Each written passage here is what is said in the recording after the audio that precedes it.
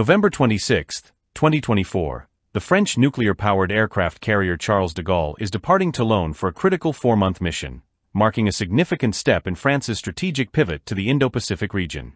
This deployment reflects Paris' increasing emphasis on asserting its influence amid rising geopolitical tensions across the globe, including the Middle East, Europe, and the contested waters of the Indo Pacific. The mission begins with Charles de Gaulle heading eastward through the Mediterranean, transiting the Red Sea, and eventually reaching the Indo Pacific. This route underscores the deployment's geopolitical significance, traversing regions of heightened global tension.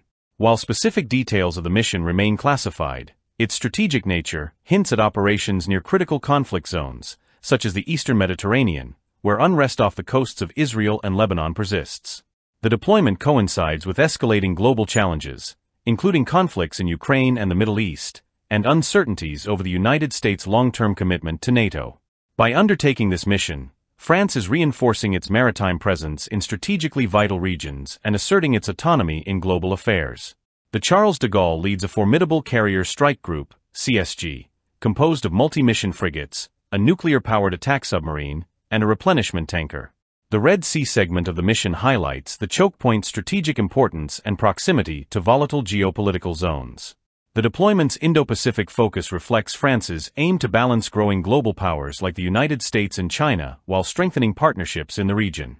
Commissioned in 2001, the Charles de Gaulle is a cornerstone of French naval power, powered by two K-15 nuclear reactors enabling extended range and prolonged missions.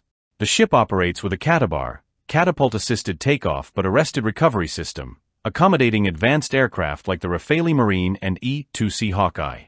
Over its operational lifespan, the carrier has undergone continuous modernization, including reactor refueling and upgrades to combat systems, radar, and missile defenses.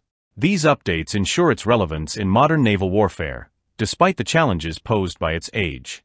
However, as France's sole aircraft carrier, the Charles de Gaulle experiences considerable strain from high operational demands.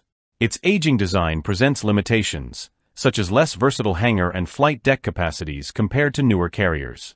While it remains central to France's naval strategy, these constraints emphasize the necessity for its eventual replacement.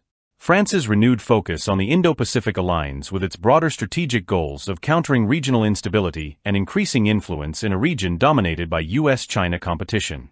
The Charles de Gaulle's deployment serves not only as a projection of military strength, but also as a statement of France's commitment to global security.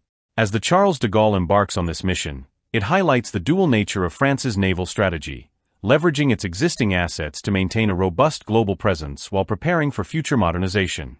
This deployment underscores France's determination to navigate an increasingly complex international landscape and reaffirm its role as a major global power.